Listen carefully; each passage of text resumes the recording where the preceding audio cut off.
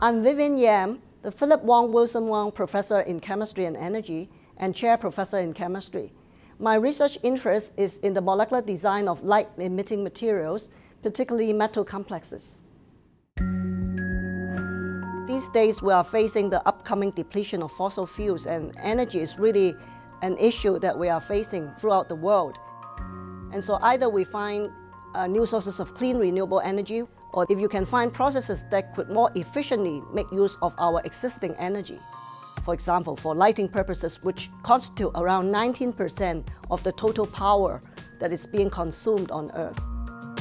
My research is in synthetic inorganic organometallic chemistry, and I'm interested in the molecular design and synthesis of new classes of light-emitting materials, and try to understand the nature of the light emission and how one can really use chemical methods to tune the emission colors as well as energies. I was inspired by the very colorful world we have in nature, and so I'm very much interested in the very colorful transition metal complexes.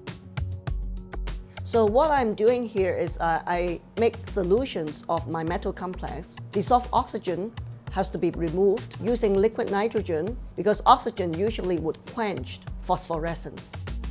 This solution, which is free of oxygen, will be used for measurements of the luminescent properties. You can see the very different colors, like rainbow colors here.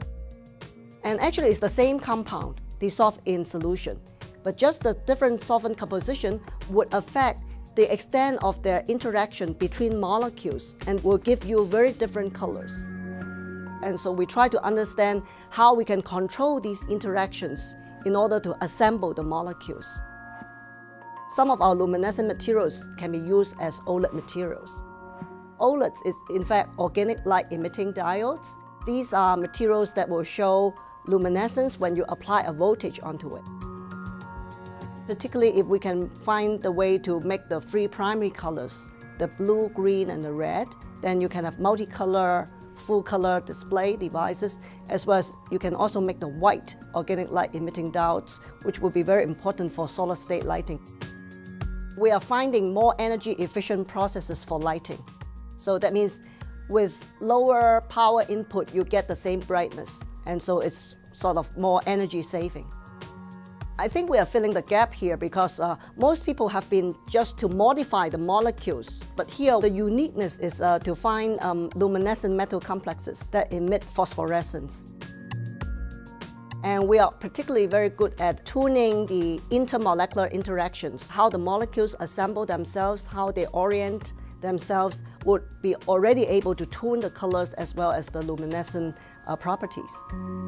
I think OLED is a little bit mature right now, but still we are in the hope of finding more efficient OLED materials that are patentable.